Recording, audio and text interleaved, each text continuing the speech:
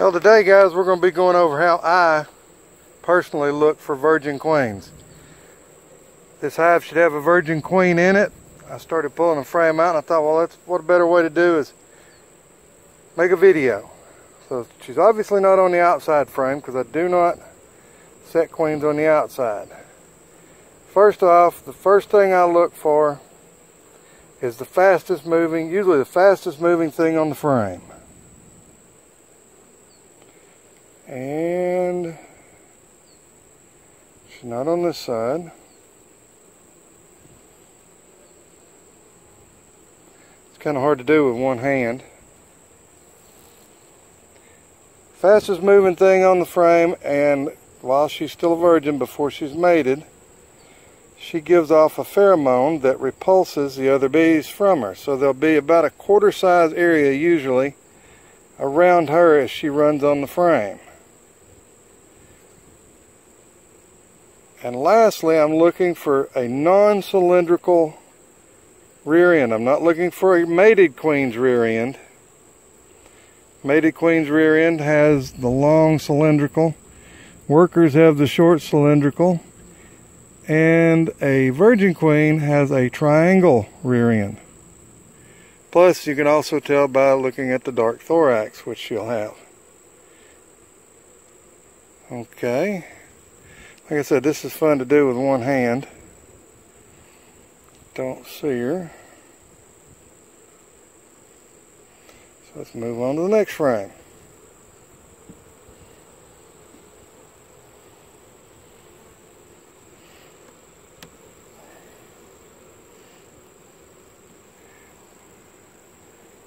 Another way I can tell, well, not only is the cell there that you can see that's hatched,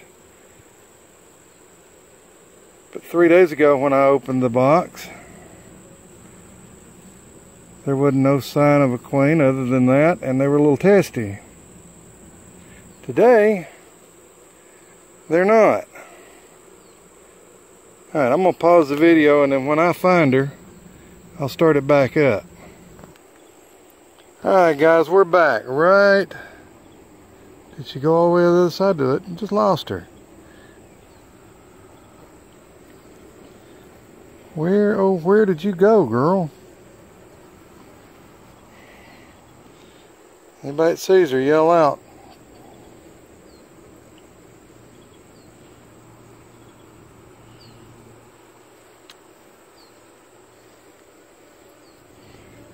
She was just right here on the frame.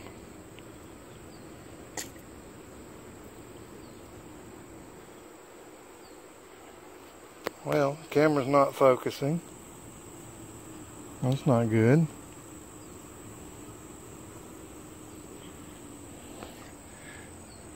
Why are you not focusing, camera? There we go.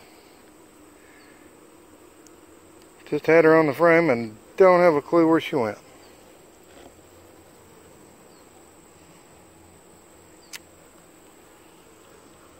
There she is, right there in the corner. See her? Notice that stubby butt? How the bees are walking away from her? Kind of staying out of her way. Come on, focus real good. Right there's your virgin queen. That's what you're looking for when you're in your hive looking for a virgin queen.